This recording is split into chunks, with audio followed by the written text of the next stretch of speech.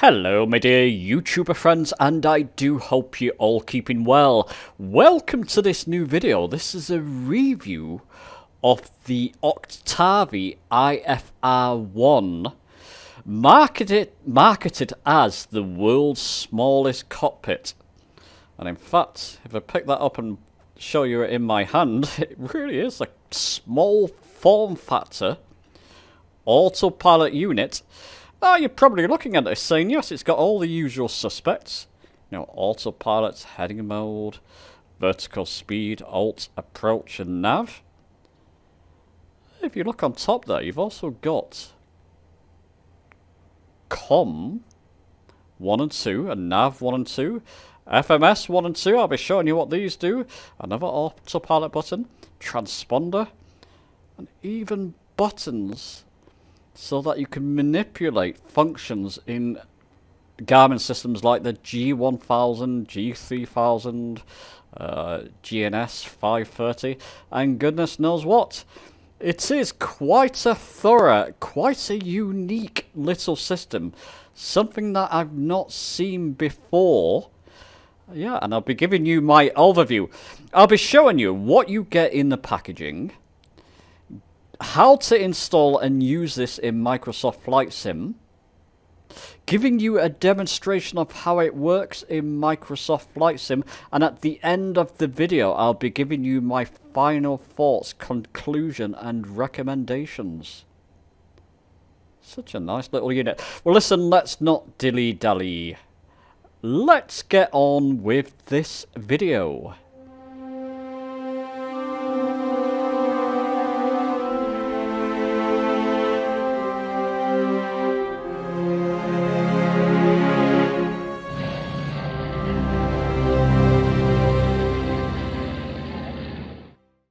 So let's show you what comes in the packaging. You get the Octavi unit, Octavi IFR-1 unit itself. You get a nice sort of mini USB to USB corded cable. Very nice quality. And reasonably long, I mean several meters long as well. So you have no problem with that reaching wherever you need to put this. And remember, it's a small unit. Something I will be pertaining to later, or mention again later. You get a couple of instructions with it as well. Nice printed instructions. Showing you how to use the different functions, which I'll be showing you later. Got a nice little card from Felix. Felix is the actual founder. There we go. Of Octavi. It was actually Dr. Felix. I didn't realise Felix. My apologies. So Dr. Felix is the founder of Octavi. And it all comes in a nice little plush box there as well, which I've got on the floor just because it won't fit on the stand there, but that's fine. Now let's just get this out of the way. This retails, I'm going to show you this in a moment and link it down in the description, retails for €151. Now so, you've got to pay a bit of tax on that and post and packaging. I believe this is actually a German company, so it'll probably come to around £160 more or less. Now some of you may not blink an eye at that, but I did share a couple of images of this on my Discord, and some people were saying it looks nice but a little bit expensive. When you consider what you get with this, basically you're getting an autopilot unit, a radio panel effectively put on there, and so much more, which I'll be showing you in the sim. I mean, if you wanted that with Microsoft Flight Sim, and by the way, I should have mentioned this before, but this is for PC Microsoft Flight Sim only. There's a couple of reasons why, which I'll be showing you in a moment. If you wanted something similar, you have to buy the multi-panel and radio panel. These are going to cost you probably more. And they're a lot bigger, of course, depending how much space you have. But these are going to cost you more than this actual unit, or at least it's going to come to a similar price. So when you look at it that way, also look at it in the fact that this started as a Kickstarter funded project. So it's not a massive company. I believe it's an individual, Felix himself, Dr. Felix, running this. Not a massive company. And if you look at the finished product itself, it's just really, really quality control there, of course, but just really nicely made. I mean, this dial feature's got one of the best feeling tensions, the actual knobs here. So the inner and outer knobs, really one of the best tensions. It just screams quality. So that's all I'll mention about that. But what I'll do now, I'm going to show you how, if you were to buy this, and it is actually, I believe, the actual first units that he built. So the original batch that he built sold out so quickly that he's struggling to keep up with demand for this unit. What I'm going to do, I'm going to show you how you would install this, how you would get it working in Microsoft Flight Sim. Okay, so if you're going to buy the Octavi IFR-1, let me show you how you get it up and running. This is the home page, and I'm going to link this down in the description. And if you scroll down a bit, you can see you can order yours from Aerosoft.com. They're partnered with Aerosoft, so that's how you would order it, just through clicking that link.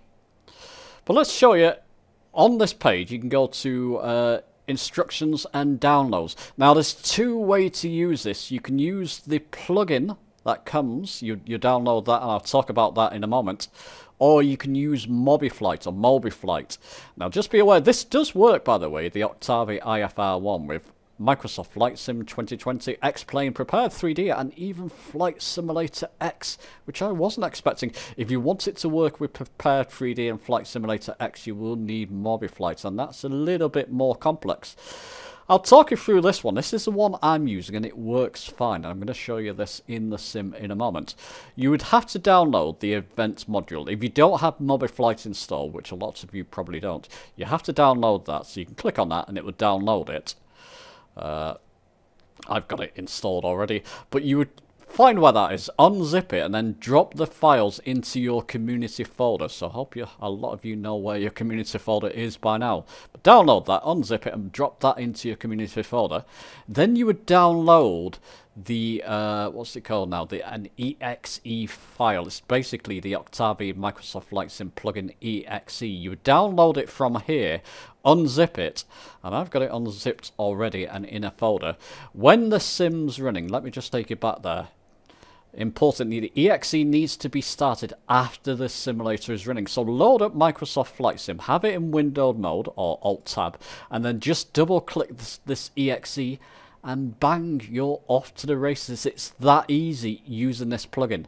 So top about that again, download the MobiFlight event module. You don't need MobiFlight or MobiFlight installed. Just download that, pop it into your community folder, then download this exe file, unzip it. When the flight sim's running, just double click that, and you do have to double click this. You do have to have this running every time you start Microsoft Flight Sim.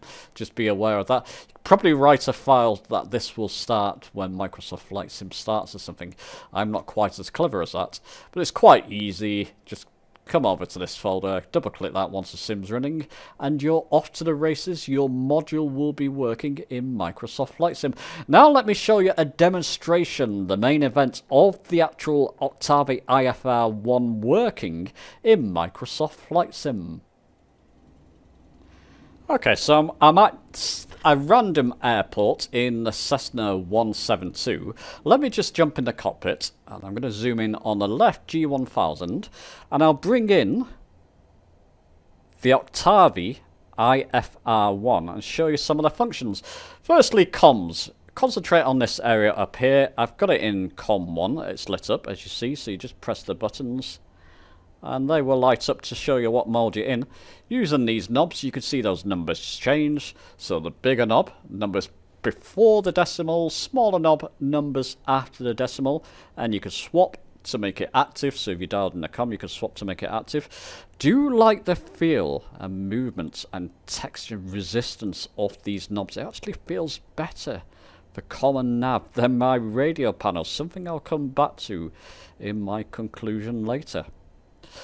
You've got nav as well, so let's just show you know where your nav frequencies are, but they're up here. And again, bigger knob, smaller knob, and swap to make it active. And you've got nav 1, nav 2, com 1, com 2. So there you go, that's nav 2. And you can change those frequencies and swap to make your nav frequency active. And at the bottom of the unit, you've got things like the autopilot, of course, heading mode, nav to follow your GPS route, alt, approach won't light up until you're on an approach, and vertical speed. And they all work. I'll come back to that vertical speed in a moment. Actually, let's go on to that now. Let's show you these bottom buttons. So if you press your autopilot, you've got a second autopilot. You're probably thinking, what's that? Well, if you press that and then move that bigger knob, see this number here, it's your autopilot assigned altitude. So I can move that bigger knob to increase that. As you can see, we're above 1,600, 1,100, so if I can put that to 1,200, for example, sorry, 2,000 feet, and press the vertical speed button and use that smaller knob, you can see there, if I was up in the air, that would be my rate of climb, my vertical speed rate of climb. So I can increase that or decrease that. Isn't that neat? Nice little addition. XPDR is your transponder. So you need to alter your transponder code. Bigger knob, smaller knob. So bigger knob for first 2 digits, smaller knob next 2 digits. So that all works fine. You're probably looking at that this saying, what's that FMS1 and 2? Well, let's press FMS1. Let's just take off, well actually let's put it back there. Take off vertical speed for the moment. Put it on FMS1. Now if I press the autopilot, you see that? It's got CDI above it. Press that. Oh, actually, let me just clear that. I'm not quite sure. I must have just pressed something there. But let's just press that autopilot button while we're in FMS1 mode. You can see now it's switched to my localizer or VOR1. Oh, and you can see above nav there. Let's click on nav. Is it still... Yeah, it's still moving my nav numbers. But if I click this button in, it's a clickable button. Move that now. It now controls my course mode. As you can see, so if you're lining up with a VOR, it's just fantastic additions to the unit. Smaller knob is fine adjustments. Bigger knob for bigger adjustments. Isn't that brilliant? And you can go along, of course. Put it back into FMS modes. Things like OBS, messages, various different garments. Your flight plan with that. Yeah, it brings up the flight plan. I'll be showing you that in more details. VNav when you need it. And procedures, even on the left, G1000 there. So those are just some of the features. Let me show you more. So let's show you some more features. Let me just bring in the Octavi IFR-1. There we go. So I've now got it on the right G1000 as you see on the screen. And I've got it in FMS2 mode. Now if I move this bigger knob, it would take me to various different parts of my right G1000 on the sort of little menu at the bottom right there. If I go on map, using the smaller knob there, I can switch. I do have the Navigraph extension for this in the G1000. That was a recent release. I'll link that video down below for you in the description. But I can now zip between all them. Move the bigger knob, waypoint information, and NDB information, VOR information, intersection, airport information. There you go, isn't that wonderful? Bigger knob again. Navigraph settings, system setup. I can go through all them if I want to. Flight plan, active flight plan catalogue. Let me just concentrate you on what I'm doing there on my actual camera, because I'm looking at the screen at the moment. Nearest NDB. You get the idea, don't you? Get the idea. Nearest airports, list of nearest airports, and then you can just click that button and go along them if you want. Isn't that wonderful? So if I just press clear, will that clear that box? It doesn't, but let me just get that off screen. There we go. We can go to flight plan, we can go to waypoint, we can go to map. That's perfect. Okay, so what you've seen these buttons on the side there. Let's play with these, shall we? You got the menu. You can adjust your menu settings there. Direct to. And using that smaller knob, we can go along using the bigger knob to get to the next letter. E.g. Well, I'll do this pretty quickly. E.g. Let me just try to get to next one, E.g. L, oh, there it is, E.g. L, C. You've got an enter button on this as well. Press enter, activate. I'm now flying towards London City. And then you can bring up your flight plan. Let's just see which one's flight plan. And start messing around with that, adding additions into your flight plan. So you can do a whole host of things with this. Actually, just set up a route from scratch if you wanted to. I do have a video on that. I'll link that down below in the description as well. And just use this whole unit and then get back to your left G1000 and start messing around with your autopilot settings if you're up in the air and keeping the control of your aircraft. Wonderful. Well, okay, that's just a little demonstration, and there's so much more this can do of what the Octavi IFR-1 can do for you with Microsoft Flight Sim. Let me now take you to my conclusion and recommendation. So we come to the conclusions, recommendations, and final thoughts. Let's start perhaps with recommendations. Do I recommend this? Well, perhaps the person that this will most appeal to, if you're struggling with room with your Flight Sim setup. Now, I've got enough room for sure, but if you're struggling with room, or you're only allowed a little small space, this is going to be absolutely right up your alley. I mean, literally, you can hold this in the palm of your hand. It takes up very little space. That's the way it's marketed, the world's smallest cockpit. I'm going to market it with a little addition saying it's the world's smallest Garmin system. As you saw, you can do so much with this in the G1000, G3000, and goodness knows what.